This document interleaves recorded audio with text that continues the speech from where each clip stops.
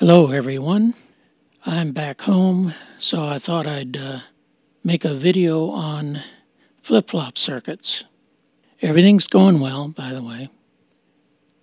This is a diagram of an NPN flip-flop, and this is a diagram of a PNP flip-flop. The difference is the polarity. The NPN is a negative ground, positive power supply, and the PNP is a negative power supply and a positive ground.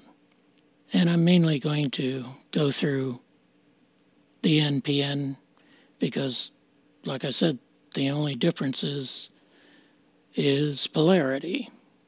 So I got a video here that we can see the operation of these two flip-flops. I want to show the operation of these two flip-flops. Turn off power here. Okay, they both happen to come on the left side, which is purely an accident. And here's the trigger. This is the NPN transistors. And here I'm going to short out that resistor. And you can see that it flipped over.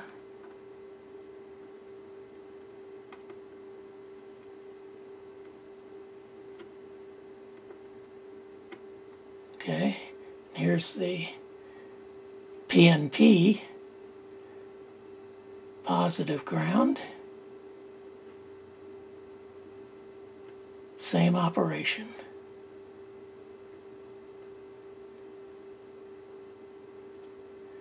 The difference is this is a positive ground and the NPN is a negative ground.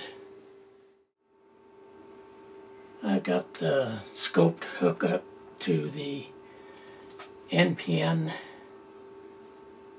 flip-flop, and I've got the scope on the base of the left transistor, and I'm going to trigger it by shorting out the resistor. And when I let go,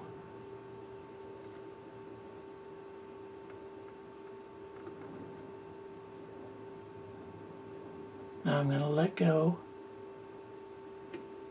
we get a negative pulse. Now I'm going to move the scope to the PNP,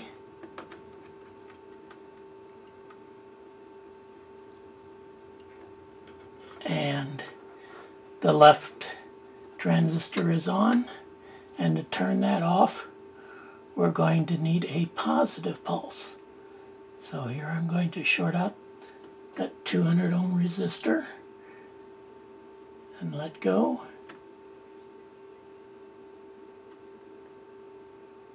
Okay, now I'm going to let go,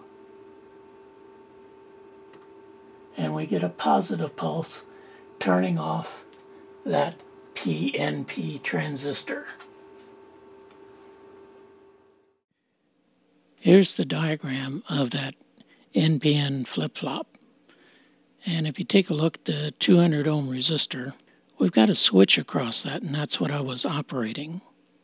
And if I close the switch like that, what happens is the capacitor on the left side starts to charge.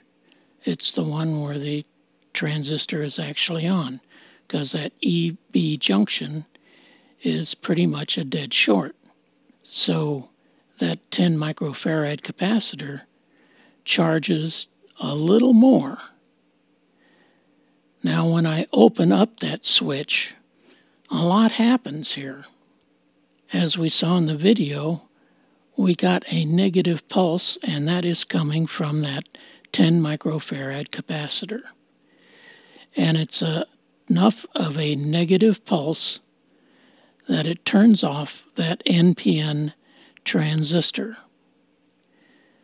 Now, when that happens, at the collector of that transistor, we've got positive voltage now that goes over and up the 10K resistor on the right side, turning on the other transistor. Now, if I don't do anything else, it just stays like it is. But if I close that switch again, well, the other capacitor is now charging a little more. And, of course, it's going to have a negative charge. And when I open up that switch, that capacitor discharges, putting a negative pulse on the base of that transistor, turning it off. And now we've got positive voltage at the collector that goes over and up the 10K ohm resistor to the base of the left transistor, turning it on. And this circuit just flip-flops back and forth. I'll let this run for a little bit. Now, the trick to building these is parts on each side have got to be closely matched.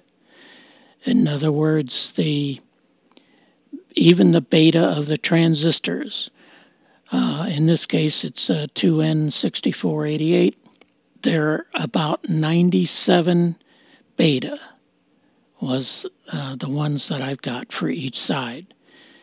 And like the 10K ohm, it's got to be matched. And so do the diodes. They got to be the same type of diodes. Thanks for watching.